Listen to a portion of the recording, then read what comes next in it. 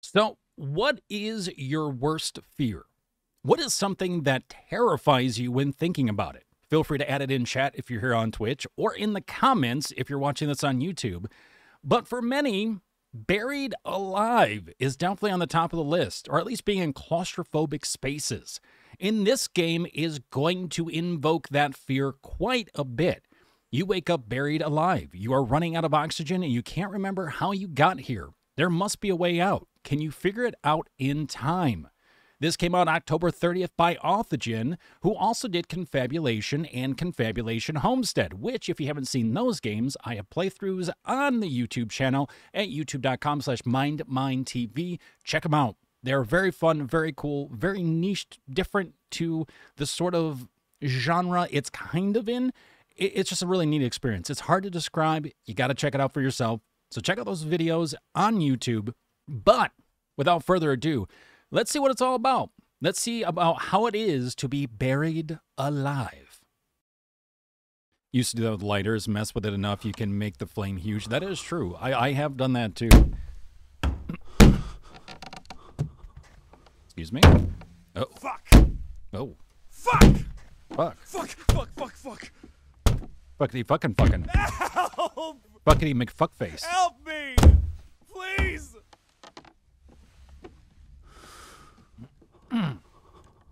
Shit! And fuck. Shit Okay. fuck. He's my Shit. spirit animal. This is okay. That's fair. I've been saying this all in my brain all today, so Shit. Where I can is it? already relate. Where is it? All right. Okay.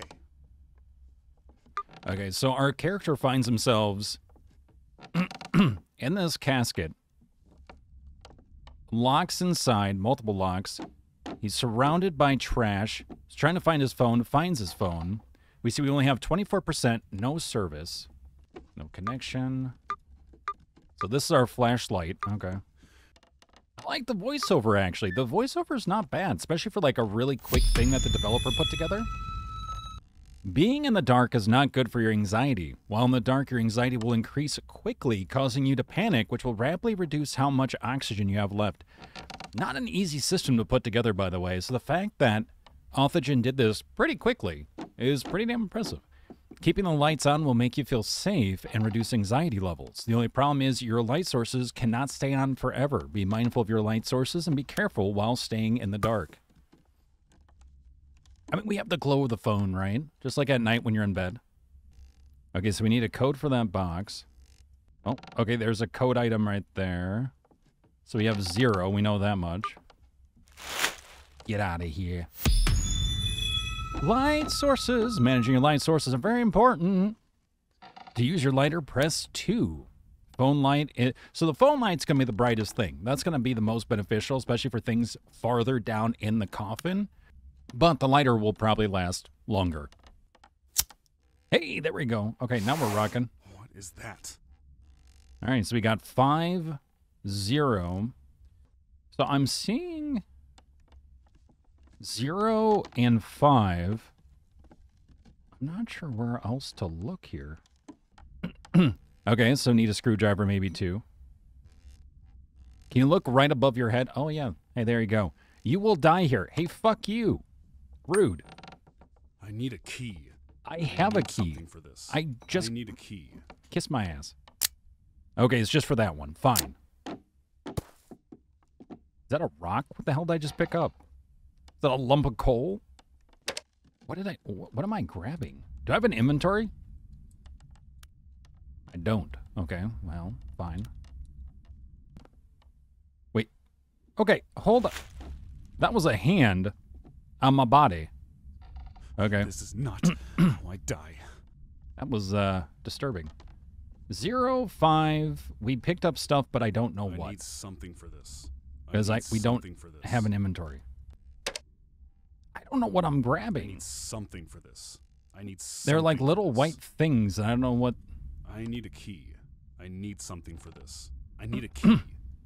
Oh, Jesus Christ. Hi, ma'am. That's what she said.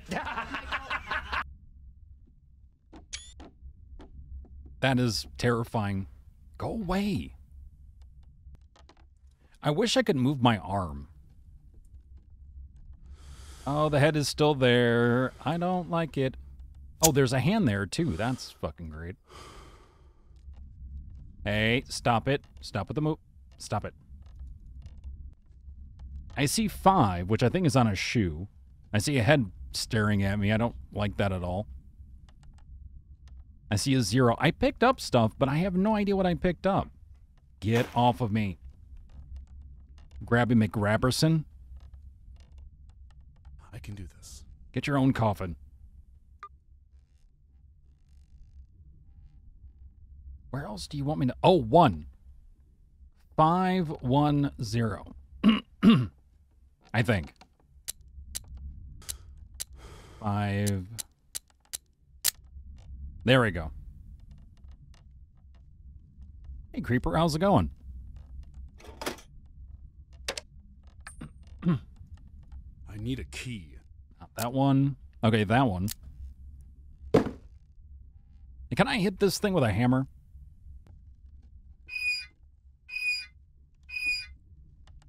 Oh, okay, well, that works. I found a coin somehow behind my arm or something?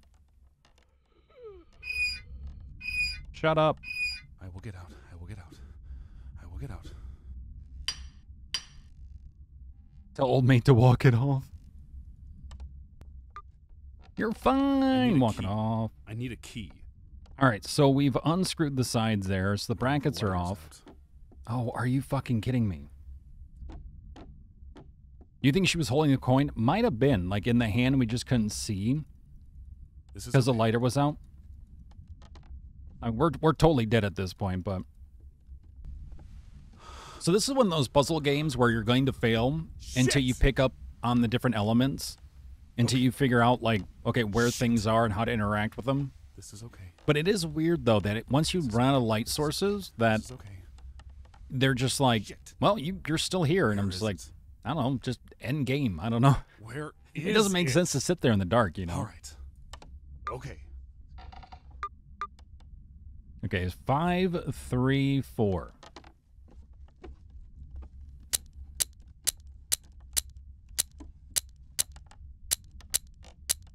I can do this. Damn. First try, let's go.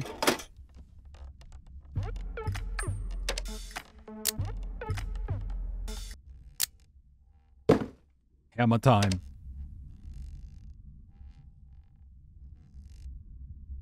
I need something for this. I need a key. I need a key. Yo, mama needs a key.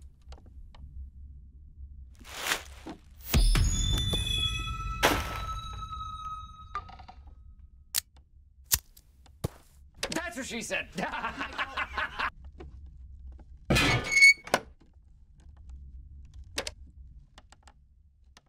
Okay, and that's how you keep your phone to last. That's good to know.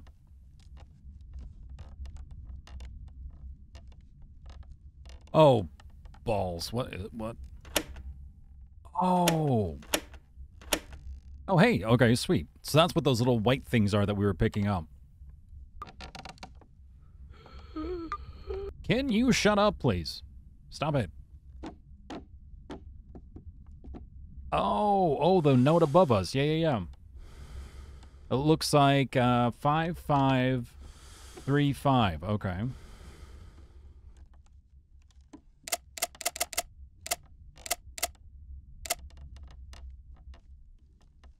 Five, 5, 3, 5.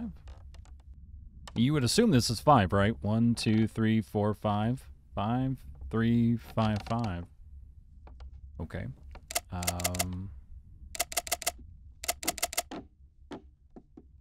No. Okay. Shut up. I hear you and I don't like it.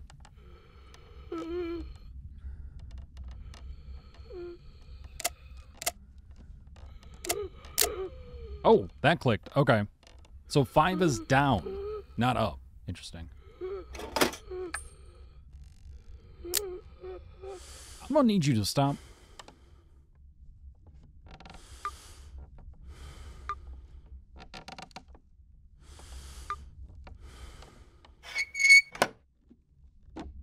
need something for this.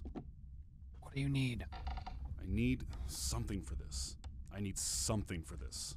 Oh, I need something for this. Give me your hand. Give me that coin. Thank you. Thanks. Appreciate your help. See, the corpse just wants a friend. That's all. Tappity tap tap. It's about to be a corpse party if I don't get out.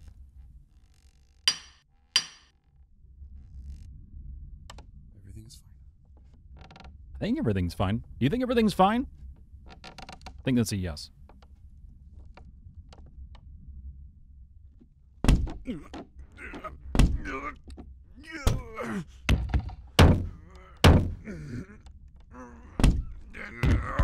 Where'd the spider go? Don't ask. It's very freaky, yeah.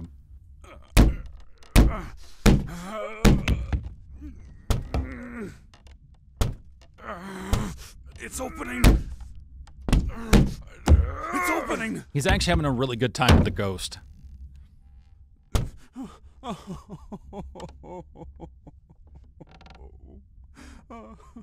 That escalated quickly. Finally.